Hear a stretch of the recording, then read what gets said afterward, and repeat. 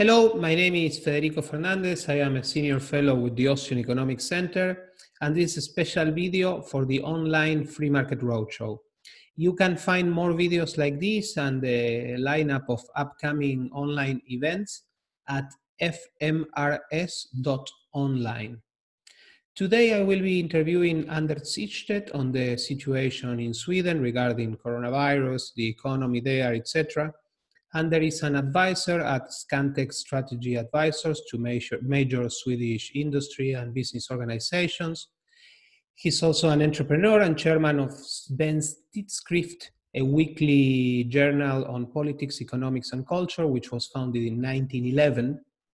Anders did not found it, by the way. Mm-hmm. He's also author of several books on taxation and mobility.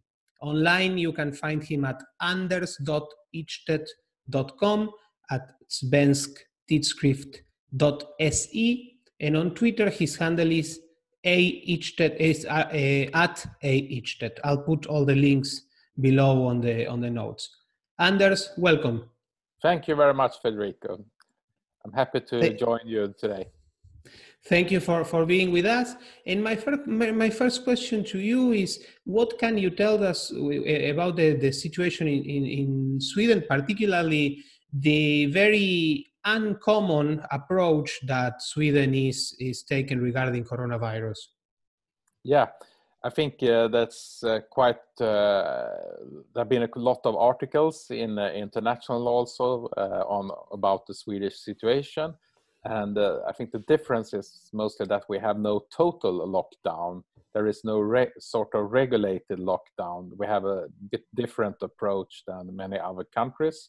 We have the recommendation that we should stay at home, and especially when we are sick or have symptoms, and we should wash our hands and practice social distancing. And we also have a regulation on maximum 50 persons at every place. And all this is, of course, the strategy is to lower the spread and also to keep the pressure on the healthcare system lower, so it can handle the situation. And until now, it seems like it worked. But we also have closed universities that are more online, and schools for older children, so some of them closed, but kindergarten and schools most open, and most shops are open, but they are not very crowded. People are trying to stay at least 2 meters from each other, so a lot of shops also have sort of self-regulation. You can only be like 8 persons here. I went to the local fish shop here in where I live yesterday, and they had put the waiting line outside, so you have to take your ticket and wait in line accordingly outside in the fresh air and so on. So that's sort of self-regulation.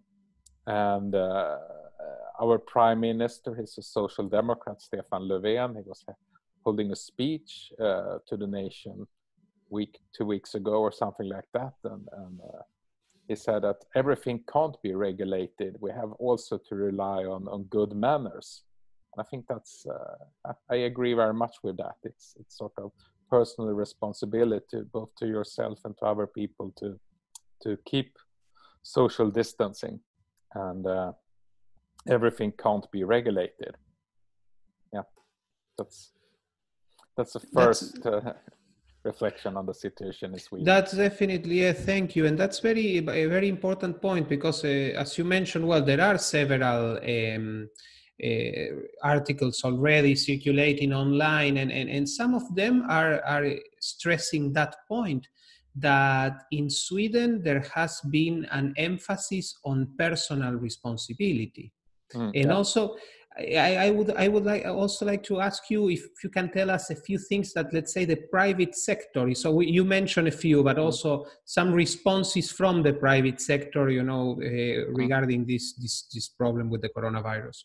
Yeah, I think first I would say that we also have, of course, put in regulations on important, I think, elderly people, most homes for elderly people are closed for visitors and so on. So it's a focus on saving older people's lives, but less regulation on younger persons and so on. And of course, it's not regulated lockdown, but in practice, a lot of businesses, of course, have a lot of problems because people are not buying so much. We're staying at home. We have more video meetings. The sort of restaurants and hotels and transportation businesses almost totally zero business at all. But we also have this problem in industry while everyone, if someone is coughing or something like that, a lot of course people are afraid and so on. So people with regular sort of flu or something, not the virus, they're also staying at home. And since that's a problem here, we have less testing capacity. If we could test more people, we could also say that you can go back to work. And I have friends with big businesses and industries, and they say it's impossible we have to have like 50% of the workforce staying at home because they don't know if they have the virus or not. And that's a big problem for industry. But it's sort of self-regulated, but it eventually it goes down all the business also. Yeah, and speaking of businesses, what are the measures that the government has announced in order to help them in a way? You are an expert in taxes. Is there any news regarding that? Tax postponements, maybe tax, lowering taxes. What's going on that front? Yeah, if you go onto the economy, we can see there we have many layoffs, 42,000 as of today. I checked just before today, and the official growth forecast, it says like -6% in the second quarter and probably more than -3% for the whole year.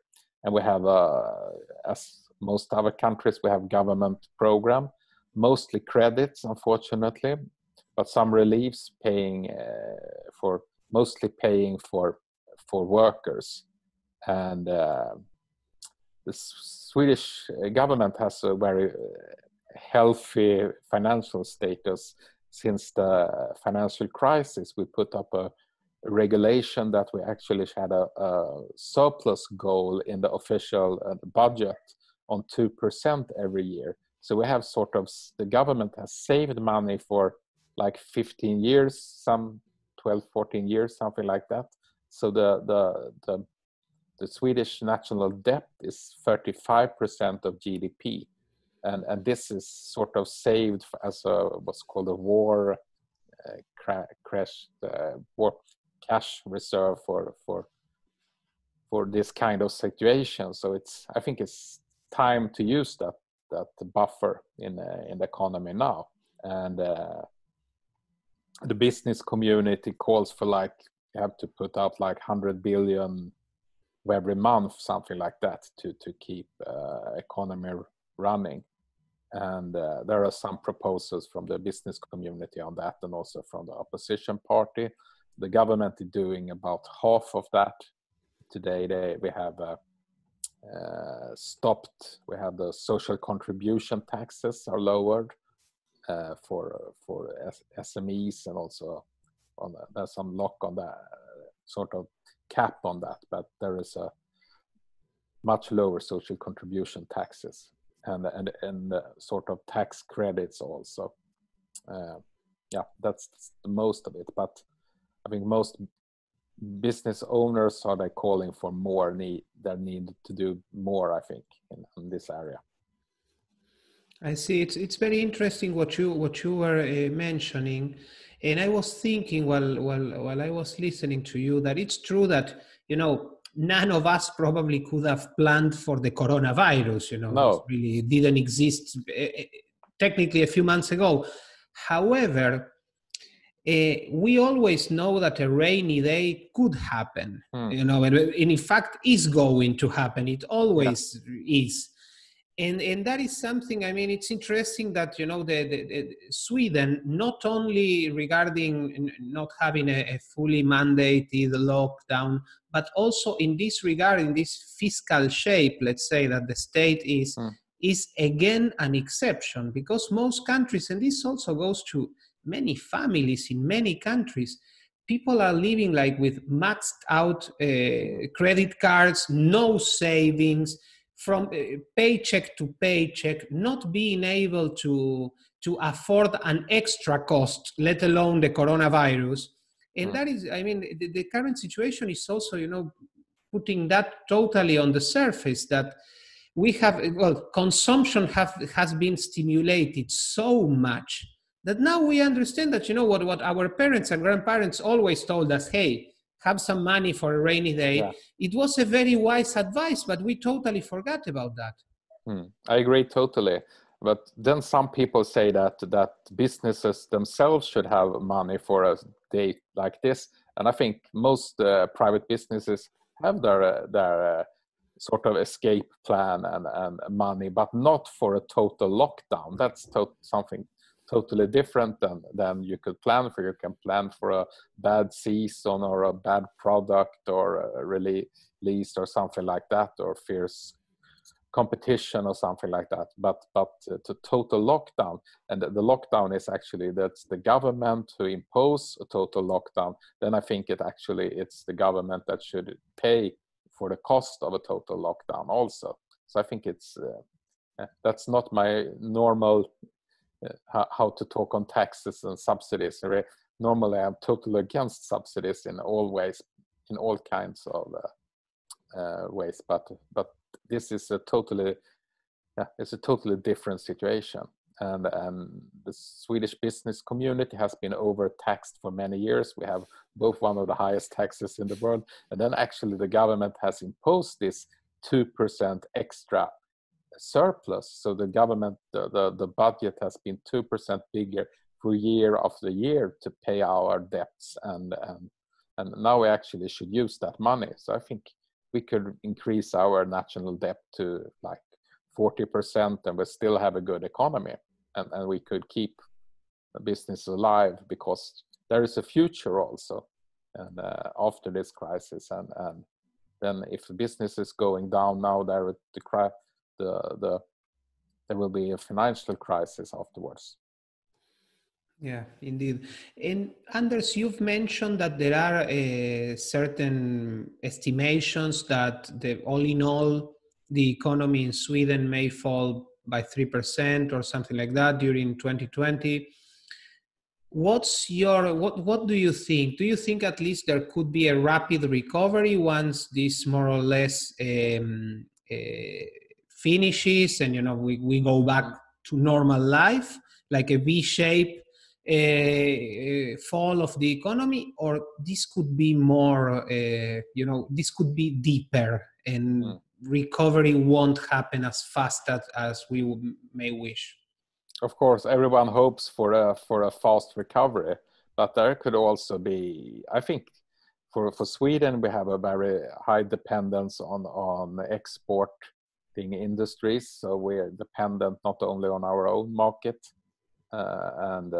so we of course hope that the rest of the world goes back to normal businesses as fast as possible, as soon as possible. But I think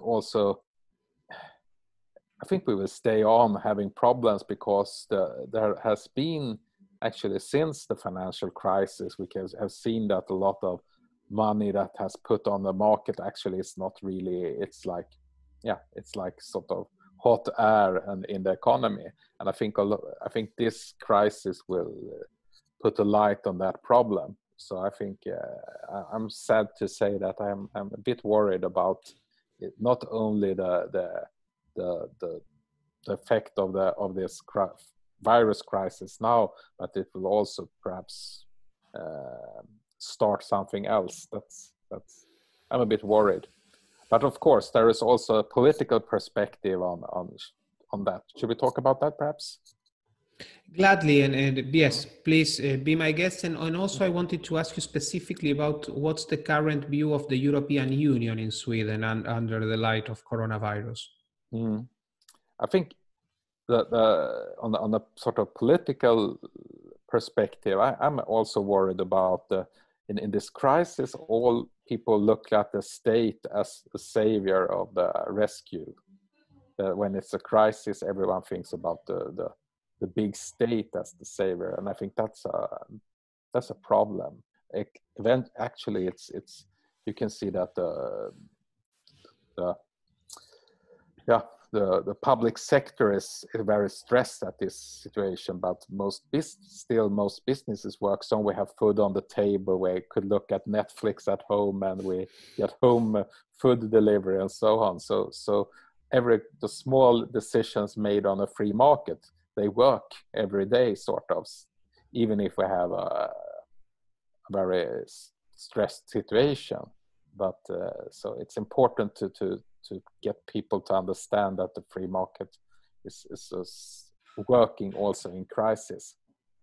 But this view as on the big government as a sort of rescue plan, that's that could keep on, and that makes them a little bit that's a problem for the future. Indeed, and regarding, I mean, even though the situation in Sweden is better than in other countries, definitely, do you think also our civil liberties could be eroded when when all of this passes? Absolutely, and we can see that we get the acceptance of state interceptions in interventions in the businesses, but also perhaps this acceptance of infringement of person integrity. I think that's really worrying.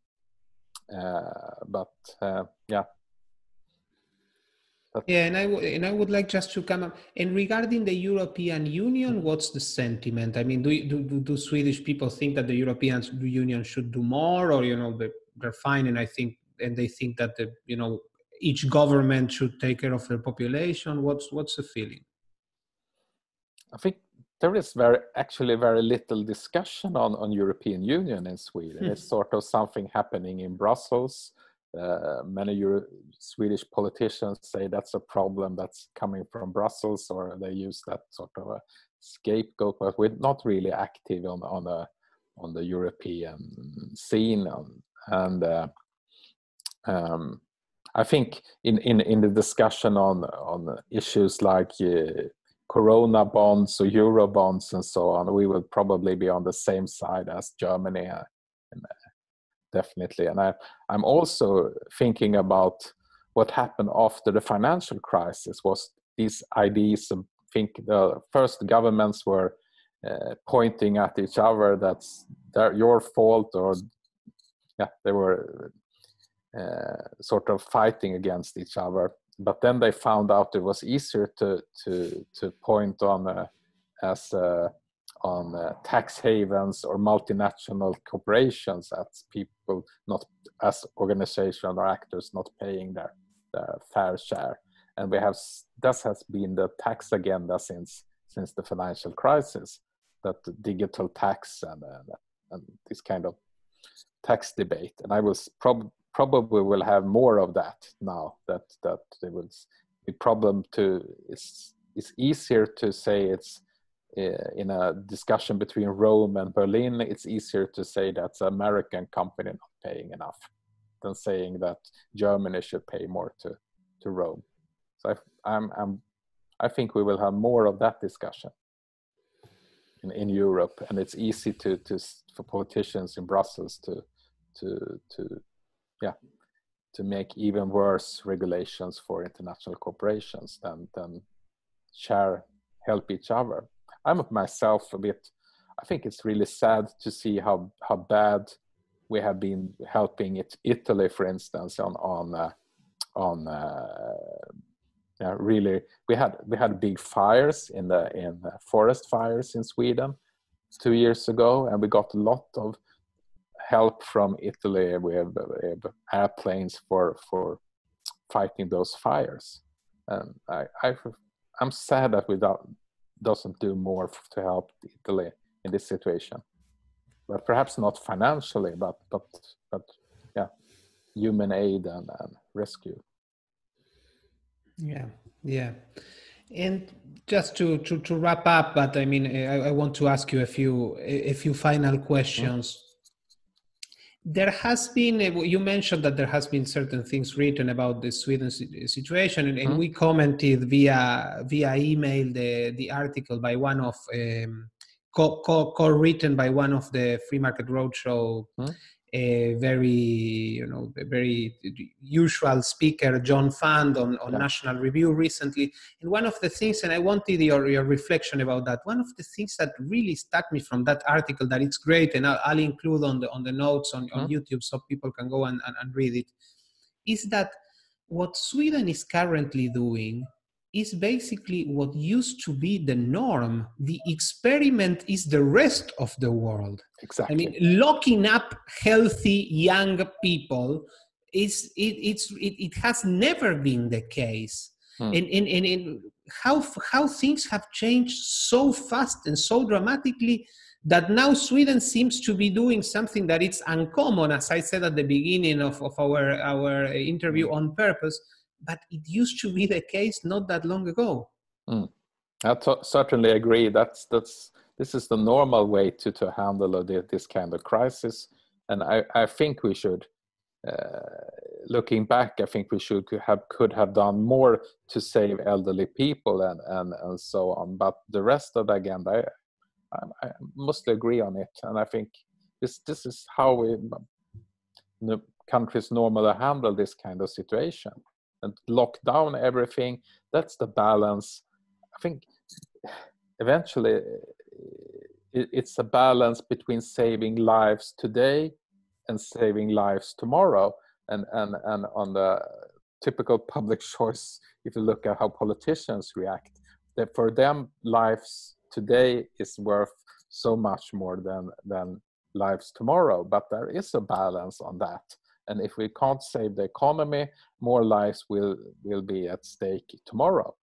But that's the typical problem in politics, and people doing advocacy and talking about market economy and so on. We have to raise our voices in that area also, I think, to have some sort of balanced approach. It's both a health situation, but it's also a situation on having economy that can handle this kind of crisis. But with no money, we can't save lives. There will be no hospitals.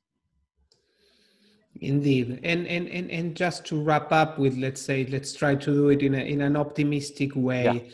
What do you think are the, well, you mentioned a little bit, but what do you think are the lessons, and particularly what do you think are the good things that will come up from this corona crisis? I'm thinking maybe there could be some real changes regarding schools. People are got more into what is homeschooling, of having school online and not necessarily going to buildings and keep all the children all together for long hours in buildings that sometimes look a little bit like jails. And many. So what are the the lessons, the positive lessons that may come up after this? Yeah, of course, it's looking at the situation today. We have like almost 700 deaths in Sweden due to this virus yet. So it's, of course, it's. But I agree. We also have to look on there. Probably will learn something. First of all, I think we will. We've been more careful on balancing different kinds of risk. You probably read those articles or follows of John Lomborg, the Danish economist. You always do this kind of what kind of risk are most afraid of if you should put up a 1 to 10 list of different risks. And I think this pandemic situation is always a risk factor, but it has been taken not serious enough. And now we know that this is probably one of the absolute worst risks that the society have. And I think we will be much better to tackle this and have safeguards and warning systems and so on.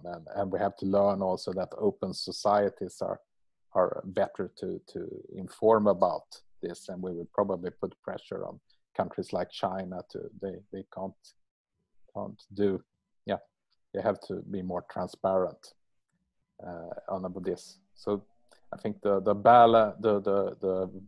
how we see on risk for different kind of threats would probably, and some other threats that perhaps not this kind of dangerous would probably could go down on this list of threats. I think that's perhaps the most important lesson. But then, of course, practical issues that you mentioned with this kind of meetings. I've been doing online meetings for like 2 weeks, and I usually travel all around the world for every weekend. I think a lot of people will be more used to doing this kind of use with the technology. And I think that's a good thing, because we can have a lot of more contacts. If we both travel and use this kind of technology, this open up the world even more. That's a really good thing. Indeed. Thank you. Thank you very much, Anders. And for our viewers, please don't forget to visit fmrs.online so you can see what are the webinars and live streams that we are doing. We have had Anders a couple of occasions already, and I'm sure we'll have him again. Thank you very much, and see you next time. Thank you very much, Federico.